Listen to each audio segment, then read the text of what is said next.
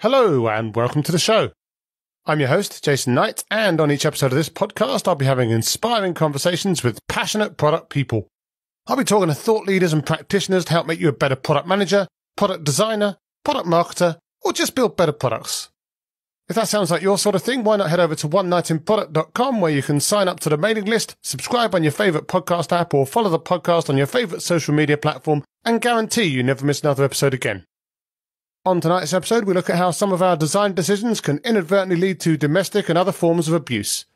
This is the point where I give a trigger warning.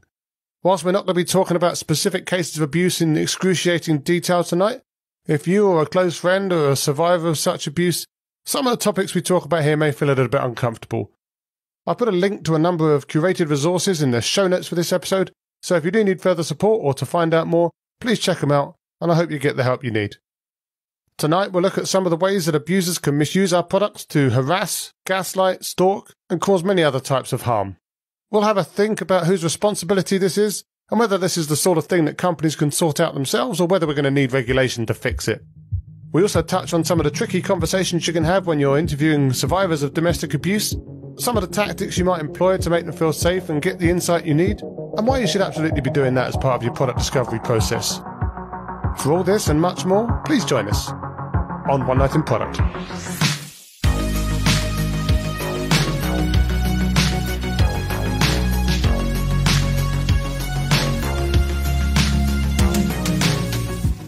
So my guest tonight is Eva PenzeyMoog. Eva's a pitbull enthusiast and Harry Potter trivia expert who started her career making spices before moving into the wonderful world of design and noticing a few things weren't quite right. Having seen the impact of decisions made by morally questionable tech businesses designing product features that can harm users and contribute to domestic abuse, she founded the Inclusive Safety Project. She's also written a book on the same topic, Design for Safety, with which she hopes to help us all bake safety into every step of the product design process. Hi Eva, how are you tonight? Hi, I'm good, Jason. How are you? I am fabulous, thank you very much. It's good to have you here. So, first things first, Design for Safety. It's an important book, thought-provoking, takes no prisoners, I think, it's fair to say. Gets into all the details, and we'll talk about those details in a minute. But first things first, what's the helicopter pitch for the book? The helicopter pitch is that technology is used in a lot of harmful ways in terms of interpersonal harm, especially domestic violence. It's facilitating domestic violence a lot of the time, or it is the domestic violence. And Design for Safety is about sort of how that works and what it looks like, and what we as people who work in tech can do about it. And the book's been out for a few months now. I think it came out in August, if I remember rightly. So that's enough time for a few people to have picked it up, gone through it, and presumably given you some feedback. So have you had any feedback so far that's kind of really resonated with you, positive feedback, that where someone's maybe taken that book and they've had that light bulb moment where they know something that they didn't know before and they've come to you and they've pointed that out to you? Yeah. So a lot of people, like the sort of most common thing I hear from people is just like, wow, I had no idea that this was a thing. Yeah.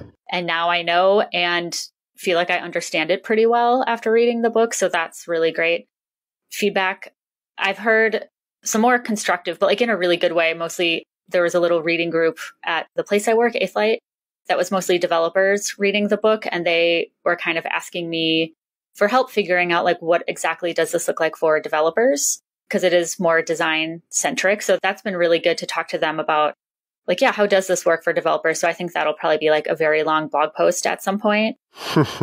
And then the final thing is that's been really sort of interesting and that I didn't anticipate is that I've had a few people say like from reading the book that they've recognized that they were in an abusive relationship or that's something that they were experiencing. Yeah.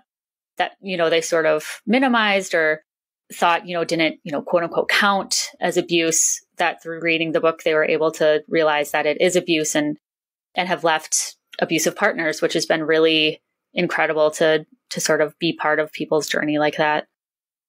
Yeah, that's really interesting. The whole idea that you don't know that things are happening because you've kind of tuned them out. And I was just thinking about it just as you were speaking there. And I don't know if it's trivializing it slightly, but it's almost like the abuse version of imposter syndrome. Like, oh, other people have it so much worse than me. It couldn't possibly be anything like you see in the news or whatever, but actually they're getting kind of attacked all the time one way or another. And it just feels really valuable to have that kind of laid out for them, I guess. Absolutely. No, I think that that's a really good way to put it, is people, have imposter syndrome in a way, or minimize their own abuse, especially if there's not a physical element, and thinking like, well, but there's never been physical harm. So how bad is it really, when actually it can still be very severe even without a physical element? And it's been cool to see people start to sort of recognize that there are these other elements of abuse, especially technology facilitated. Yeah, it's interesting as well. Like, the physical abuse is the most obvious for the most part, right? I mean, presuming that it's somewhere visible, like you can see it. It's easy to see that something's wrong that wasn't there before, whereas the mental abuse is it's easy to hide, or it's certainly easy to hide for a while. So I think that idea that the book can kind of, I guess it wasn't really designed to bring those stories out per se. Like, it wasn't designed to make people pick up on the fact that they'd been abused. It was more designed to stop them being abused. But I guess, was that like a side effect, or did you actually have that in your mind as a kind of a secondary benefit when you were writing the book? I was not necessarily thinking about it as a benefit of the book, that readers might sort of recognize they were being abused. Something that I was conscious about, though, is that I wanted to very much validate people's abuse. So if they had been through that, like all the survivors that I'd interviewed about their experiences, I wanted it to feel very validating that, it was abuse, it was severe. So I think, sort of having that mindset most likely translated into this sort of other effect. Yeah.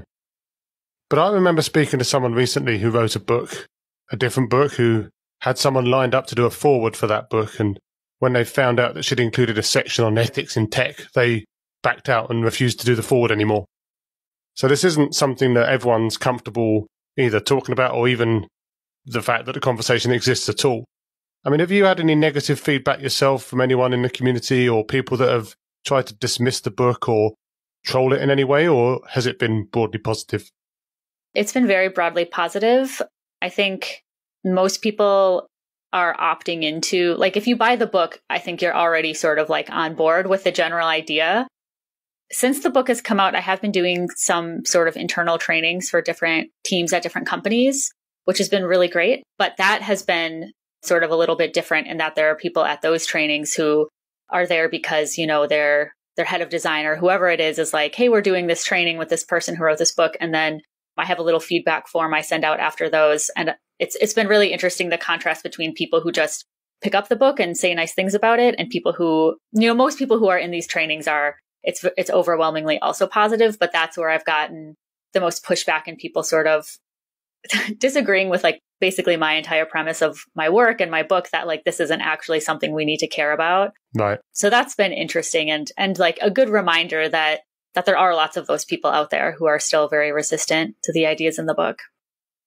Yeah, and that was going to be another question, actually, the idea that perhaps the people that are most likely to benefit from the book are the least likely to read it because of the things that you've just said. Were you worried about that up front, or is that something that you've kind of looked at since and thought maybe there's more work to do there? Yeah, that's something I've thought a lot about. And the last chapter in the book is sort of on this topic about I don't think we can, I think individuals and teams at tech companies have so much power to change things, and working together, you absolutely can make a big change at a company by pushing for change. But that said, I don't think that's not how we get there. That's not how we get to fixing this problem and having a more ethical tech ecosystem. I think there has to be some type of regulation or laws, rules to cover those people who are not going to opt into it willingly, and who don't see the value and don't, to put it bluntly, don't necessarily care about their users and their well-being. I think there are always going to be people like that. And for those people, there needs to be something that kind of forces them to opt in. Well, personal choice only works when people make good choices, right? If you put this put this choice in people's hands, then they can abuse that personal choice as well, which is one of the negative parts of that. Yeah. But you obviously had already founded the Inclusive Safety Project, which is basically a project that enables you to get out and educate people, do consulting, do research on this stuff. What was it that made you specifically think that it was time to write a book and that you were the person to write this book? Because it can't have been an easy book to write. Yeah, it definitely wasn't an easy book to write. So I wanted to write the book because I wanted to reach more people. I had been sort of like traveling and doing my conference talk, designing against domestic violence. And that was great, but it was also like just exhausting after the first few times I got to travel for work. And I was like, oh, this is so great. And then it quickly becomes like, I think you burn out really quickly, and just realizing like, I can't do this myself. Yeah. I need a way to scale, so to speak. And a book obviously is a really good way to reach a lot more people, especially when the pandemic happened and conferences. Now we've sort of figured out remote conferences, and there's a lot happening now, but especially at the time when I wrote the book proposal, I was like, there aren't even conferences anymore. Like, how can this content get out there? In terms of me being the person to write the book, that is something, I mean, back when I was sort of first doing the conference talk, I had a lot of wrangling about like, am I the person to do this? Obviously, I ended up with yes as the answer. With my experience doing volunteer rape crisis counseling, as well as domestic violence education, and then going into tech, I sort of feel like I had this like unique intersection of experiences that allowed me to do this work and to write this book. And I've been very, very, very conscious about centering survivors and talking to survivors, as well as, professionals in the space, advocates who can kind of weigh in on, am I approaching this the right way? Am I doing it right? And so I've relied on that a lot as well. Yeah. And you mentioned early in the book that, of course, you're using some real life examples of abuse that's occurred through the misuse of products. And obviously, real life examples of abuse tend to be told by, as you've said, the people that have been abused, because those are the people that actually have those stories to tell.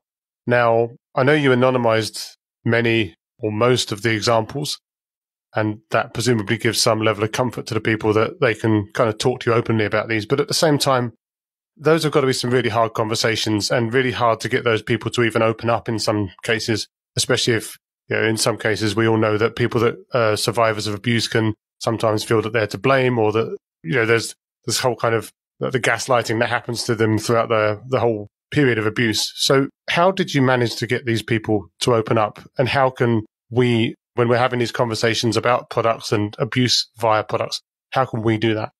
Yeah. So the vast majority of people that I spoke to were people who saw my conference talk.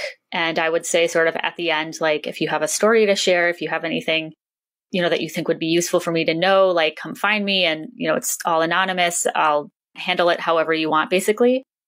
So I was really lucky that I think after seeing the talk, there was maybe a certain level of trust. Yeah. In terms of just kind of doing that, though, like when you're in an interview with a user, yeah, it's really hard, and it has to be handled really sensitively. And I think all of the sort of elements that we talk about with user interviews, like building rapport, creating a safe environment, helping them understand exactly how this is going to be used, like all of those things, I think are just so much more important when you might be talking about things like domestic violence or other forms of interpersonal harm. So I think it's just about like really, really like nailing those basics, basically. Yeah, absolutely. And like you say, giving them that safe space, and I guess making sure that they don't feel that you're judging them, or like kind of making them the victim again, I guess, is the problem. Like, you definitely don't want to do that. Right. You don't want to like re-traumatize. Exactly. Yeah. Which some of these conversations presumably could have the possibility of doing. You could be dredging up very unpleasant memories. So sounds like a tricky balance. Well, yeah. So, and I think, and that's very true. Something that I've found working with survivors is that they are, more than like other groups I've worked with, they're extremely brave, and they really want to help other survivors. And once they once you say like, hey, this is, you explain the work, or you explain like, this is, I'm trying to understand this topic so that I can prevent abuse in my product or whatever it is, people like 99% of the time are like, I want to help you. And they're willing to sort of go through the really difficult process of telling you their story. And I think like, it might be re-traumatizing, but I think like letting the person decide if they're willing to do that or not, and then respecting that decision. And, people get emotional. Obviously, it's like really intense a lot of times, especially depending on what happened. But yeah, if people are wanting to go through that for the sake of your goal to like help other survivors who might be using your product, then I think that's something that we let them do, and we kind of sit with them through that. Absolutely. Now, there are lots of specific examples of how well-meaning tech can be subverted by abusers in the book. What are some of the top things to watch out for as far as you're concerned? Like, I'm sure there are many, like you can't just pick one, but like, are there some really obvious, blatantly simple things that people should be looking at in their products today, like any characteristics or any functionality that's just like top of the list? Look at that and sort that out right now. Yeah. So yeah, there are definitely like a couple big items. One is anything with location data, because I think that can be so sneaky and we might not even think about it. But anything that has location data, even if you're like, there's no way that there would be like a second user in this account, or there's no way that someone would go into their girlfriend or boyfriend's phone and look at this app or whatever it is. If there's anything to do with location, you just need to be very, very, very careful and think about how necessary is it to show this location? How are we going to make sure that no one else can see it? And there's so many different examples of how that shows up that are in the book. And the other one that's also very related is the surveillance issue. Like there was just an article I read maybe a month ago about a writer who had signed into his wife's Google Play for some reason. It was a legitimate reason. And then after he signed out, he found that he still had access to some of her information. So things like that they're just, like I said, they're so sneaky and insidious, and we have to be thinking about how would a domestic violence abuser misuse this. Yeah, that's really interesting about the location as well. And like, there just seem to be so many apps that just either default or make it really easy to turn it on and forget about, like this whole idea that everything has location, so your pictures are tagged in the right place. I know that you use the example of Strava as well in the book. You know, I've got Strava. I go running around, and every now and then it says that I've been running with a person. Now, that's kind of weird, unless you were like in a race or something. But then even that's kind of weird, right? Ultimately, I can understand if it's with my friends, but if it's just with random people, that's a very weird dynamic. Mm-hmm. But these companies are pushing this tech primarily under the guise of convenience and functionality, right? So they're sitting there and they're saying, it's super convenient to be able to just have all this stuff, and it all just works. And I'm as in the gang as the rest of you. I've got an Alexa-enabled speaker. My wife and I have joint accounts that we can both access. We both can see each other on location sharing on Android, and that works really well for us on many occasions, when you're trying to find each other, or obviously when you need to manage finances and stuff like that. Mm-hmm. So some people will argue that this is the inevitable price of convenience, and if you take away all this functionality, then you just can't develop and you can't have that convenience. Is that something that you buy in any way, shape or form, or do you think that it's incumbent on them to either take functionality out entirely or find a way to do it more responsibly? Yeah, so I really think that that's sort of like a reduction of the problem, or an oversimplification to say like, well, we can have the convenience and then we have to enable abuse, or we don't get the convenience. Like that's such an oversimplification and not at all really what's going on, because, and like context matters. Like you and your wife can have these location sharing features. They're very convenient and it's fine. Whereas other couples, that wouldn't be the case. So, and I talk about this in the book, that there are all these situations, like, for example, the shared bank account. Like I also have that. I cannot imagine not having a shared bank account with my partner. But I think, and the thing I talk about in the book, I was able to use, modified screenshots of my own bank account, because we had the situation I described where like he was just sort of set as this default user, where whenever I have the verification quiz, I see his information. Right. And that was something that I didn't know was going to happen. No one, like the banker, when we were setting this up, nothing in the software ever said that like there's this one person and you're going to see his information. So I'm not saying that we shouldn't have shared bank accounts, or we shouldn't have Internet of Things devices, or whatever it is that's giving a lot of convenience to people, but we can set them up in such a way that people are going to know that these things are possible and can then plan for it. Or we can do things like having history logs, or there's all these sort of other things that we can do to, if not prevent the abuse, to at least mitigate it and make people aware that it's happening, help them understand what their options are. There are so many different things we can do. We definitely do not have to give up the convenience, and that's not what I'm saying. Yeah, and I think actually the thing about the logs was something that kind of put a light bulb off in my head as well. It's like your point in the book was that, for example, people who are being gaslit and not 100% sure if things are happening to them because they can't prove that things are happening, or they are sure, but they can't prove them to the police, or there's all these other ways that they can be kind of subtly abused, and there's no way for them to actually understand by looking at these devices that whoever has logged in and done whatever they've done. But it also seems like a really easy thing for these companies to be able to offer. You know, they've got all the information anyway, right? Mm-hmm. Do you think they've just not got round to it yet? Or do you think that they just don't care? Or I'm just trying to work out why they wouldn't do that. I guess, at least for the Internet of Things devices, obviously I don't know the answer. My guess is that they're like, why would anyone want to see this? Like, who cares? Right. No user wants this. And maybe it didn't come up in their research, or maybe they weren't asking the right questions. Yeah, I don't think there's anything nefarious with that necessarily, but I do think that they should include it. Absolutely. But that touches on another point I was going to ask about, and that's that I think that what we're saying is that most products aren't explicitly trying to cause harm to people, right? Although obviously some are. You talk about stalkerware, for example, which is very specifically trying to stalk people. That's its whole point.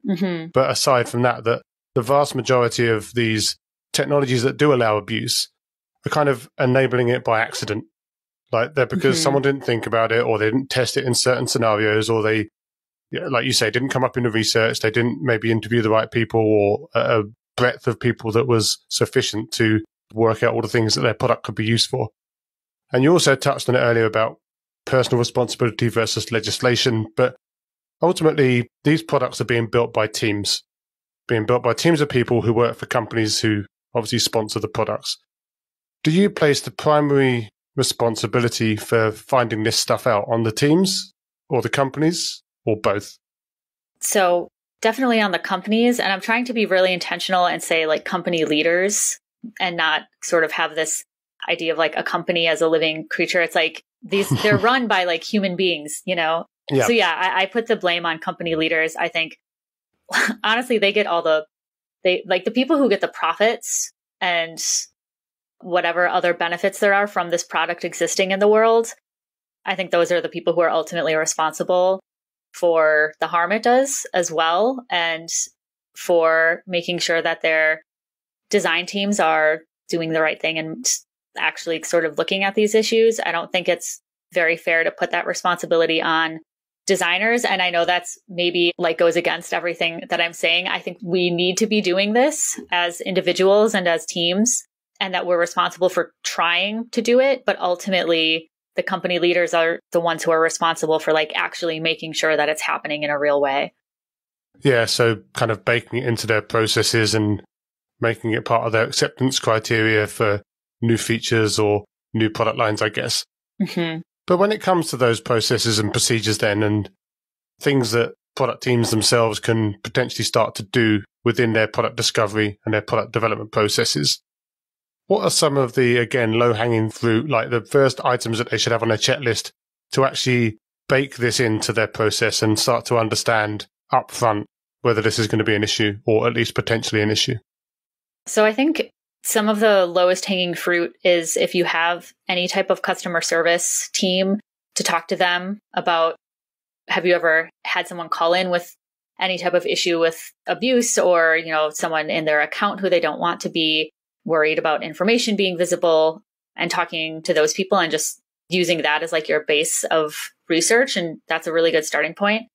And then going through and doing sort of a safety audit, so to speak, of just like the existing products features, especially anything that could enable location, someone seeing another user's location or surveillance, and sort of looking at it from that lens about what you already have can be a lot easier than trying to figure out how this might happen with a new feature as you're building the feature. If the feature already exists, it can be a little bit easier to kind of do that assessment. So I think those are the two sort of low-hanging fruits for people who are just starting this.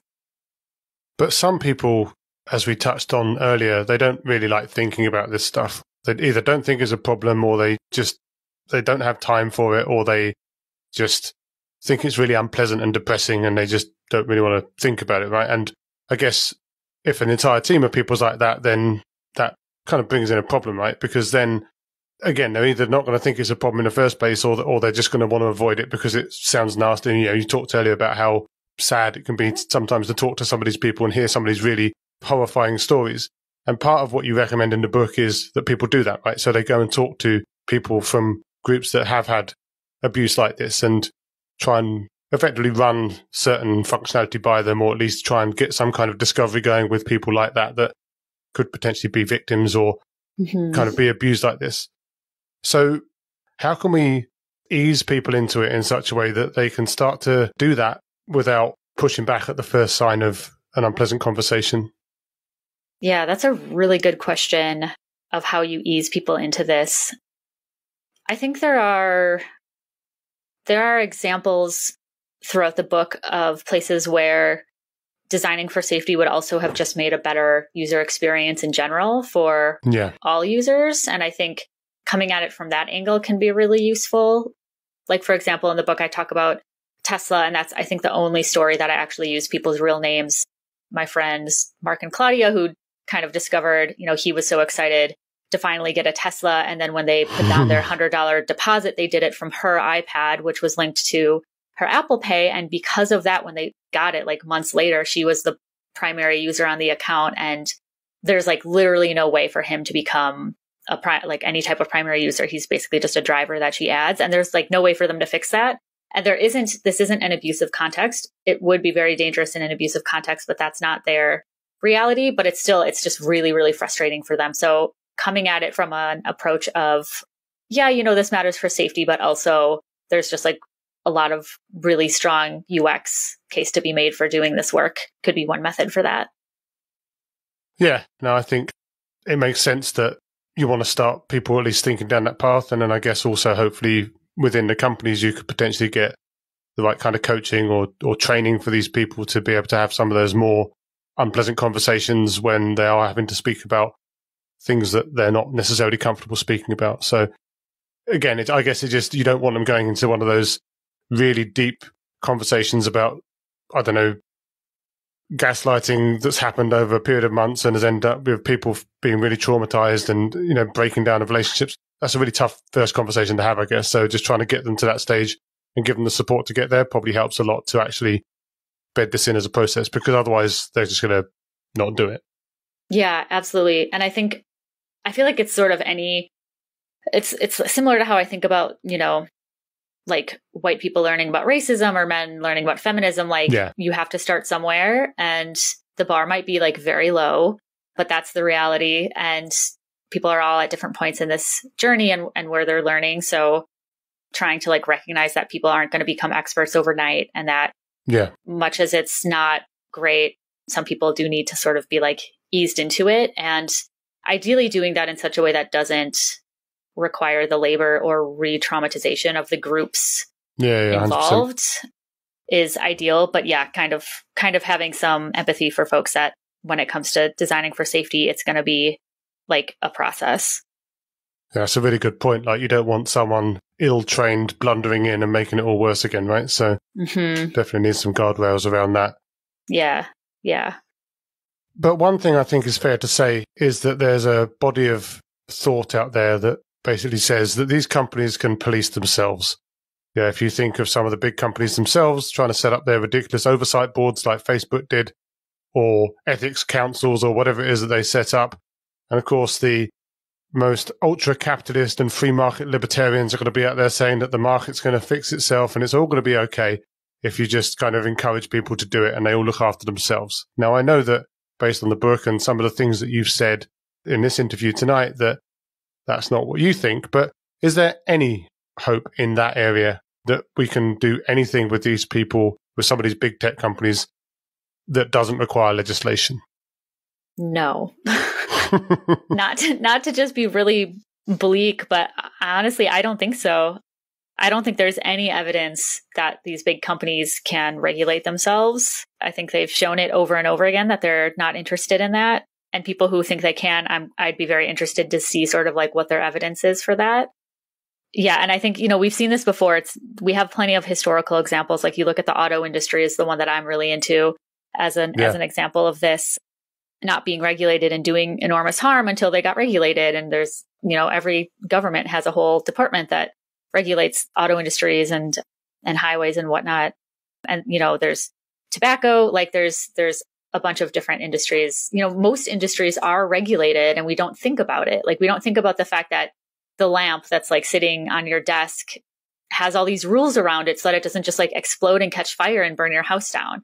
But like that happened, we had to go through a process for that. And I think that's something that, I mean, I never was thinking about that kind of thing before this. So I'm not blaming people for not thinking about that, but tech really is just a new sort of product, just like a lamp or a car. It's this new, tech that hasn't been regulated yet that needs to in order to be safe.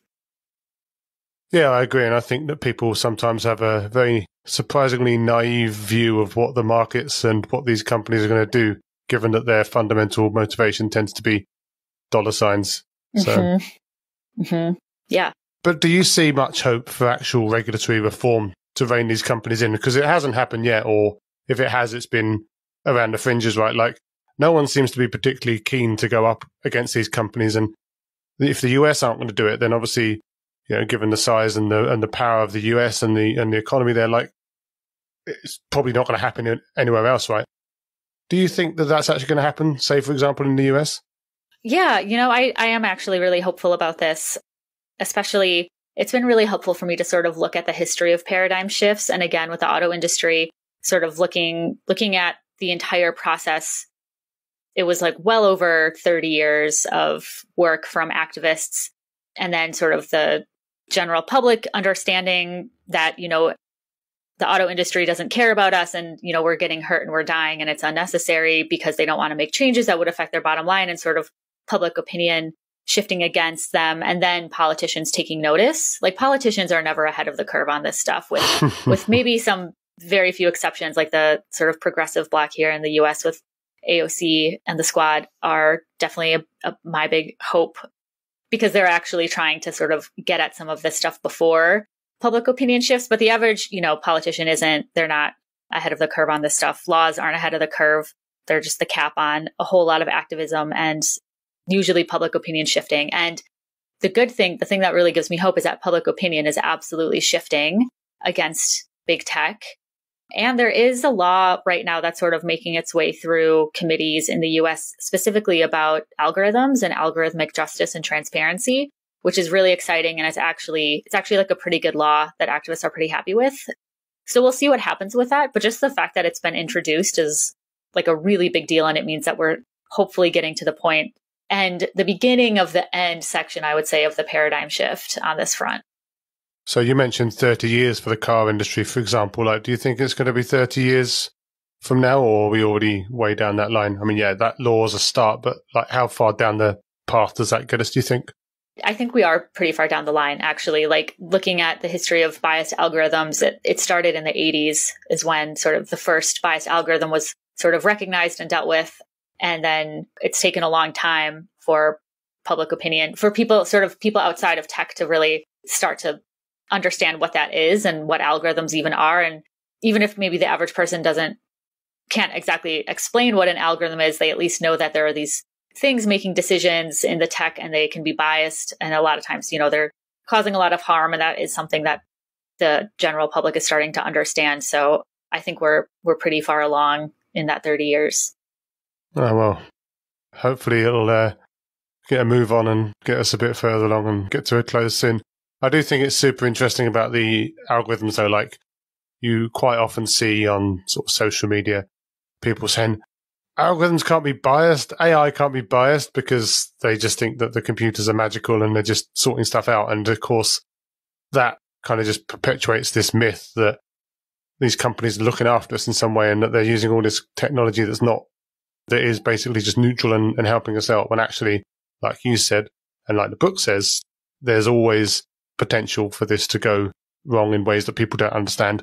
And frankly, the people that are building the algorithms half the time don't really understand what's going into them, right? Because so much of it's reliant on the data and some of the signals that it detects that they weren't expecting it to detect. So yeah, I completely agree. Transparency and openness in AI and algorithmic computing, I think, is really important.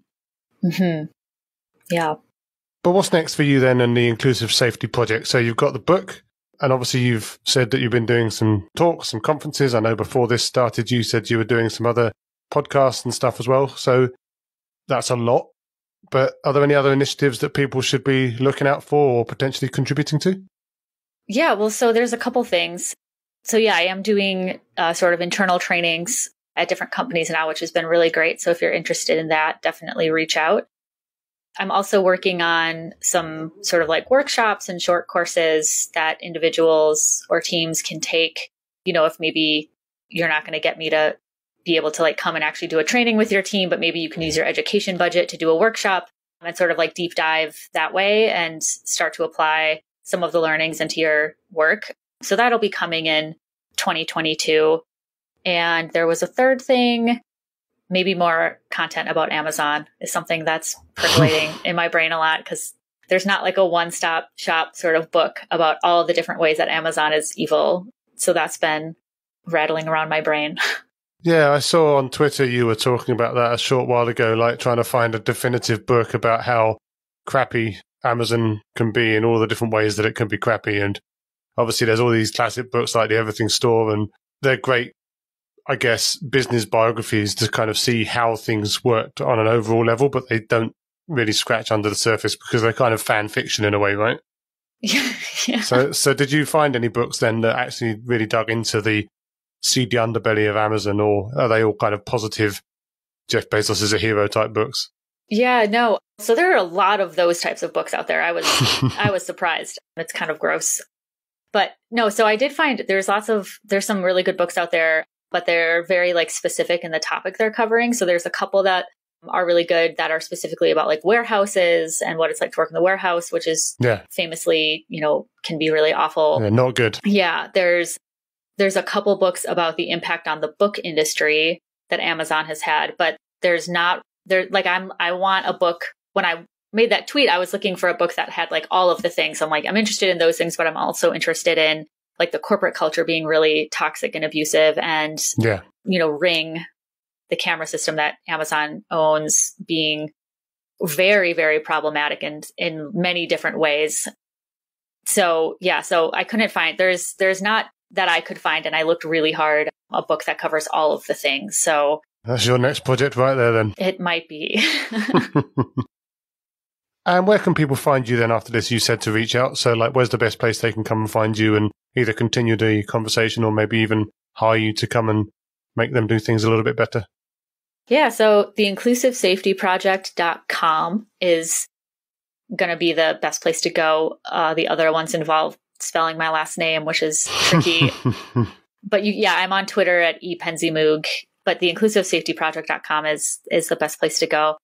People can also do my conference talk, Designing Against Domestic Violence. That was something that was happening before the pandemic and has definitely slowed down with the pandemic, just with conferences being what they are and just people being burnt out. It's all very volunteer run. But if you're interested in becoming a conference speaker, you're interested in domestic violence and how tech intersects with it, and you want a conference talk like ready to go, then get in touch and I'll help you sort of edit it, and you'll work on making it fit for your own culture and context, and you can apply to conferences with it. So that's something that is still going on that people can do if they are interested. Oh, that sounds super, super interesting.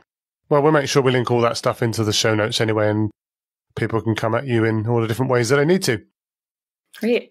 Well, that's been a fantastic chat and obviously a really important topic. So I'm really glad that you spent the time, and obviously thanks for your efforts with writing the book and the Inclusive Safety Project itself. Hopefully we can stay in touch. But as for now, thanks for taking the time. Yeah, thanks for having me, Jason. This was really fun. As always, thanks for listening. I hope you found the episode inspiring and insightful. If you did, again, I can only encourage you to pop over to onenightinproduct.com, check out some of my other fantastic guests, sign up to the mailing list or subscribe on your favourite podcast app, and make sure you share it with your friends so you and they can never miss another episode again.